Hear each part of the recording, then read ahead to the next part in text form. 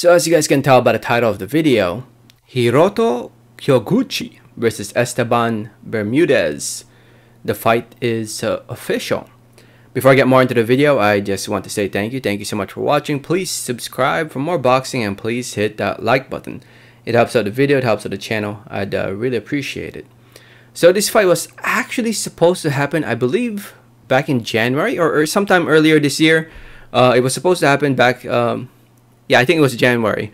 But I can't remember the reason why it did not happen. But now it is happening. Once again, it has been rescheduled to take place on the 10th of June, June 10, 2022, live over at the Arena Coliseo in Mexico City, Mexico. And it will be shown live around the world on the Zone. So tune into the Zone if you want to see this fight. Event will include Jorge Castaneda fighting in the undercard, as well as Diego Pacheco. So yeah, two guys to keep an eye on. But yeah, the main event is not a bad one. Kyoguchi and Bermudez. If we look at the 108-pound division, the junior flyweight division, Kyoguchi is considered the best fighter right now at 108 pounds. He's also the Ring Magazine belt.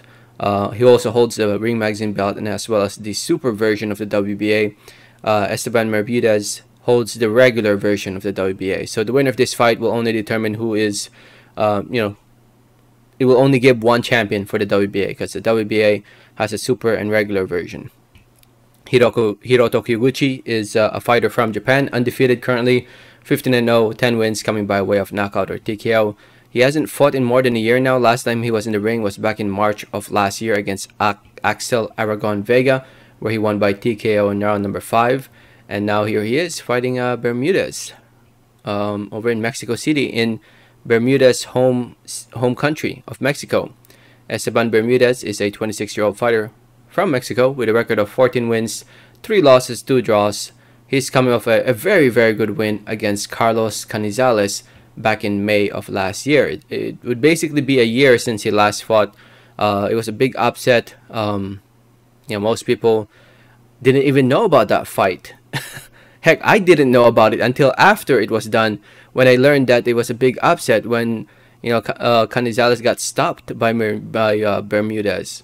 So that was a very good win for Esteban Bermudez, and now here he is, fighting for the more legitimate belt for the WBA, fighting Hiroto Kyoguchi. So again, tune in to the Zone on June 10, 2022 if you want to see it. Mark it down on your calendars. What do you guys think about this fight? Do you like it, hate it, dislike it? Let me know in the comment section below. Thanks for listening. Thanks for watching. And like always, have a great day. Alright, thanks.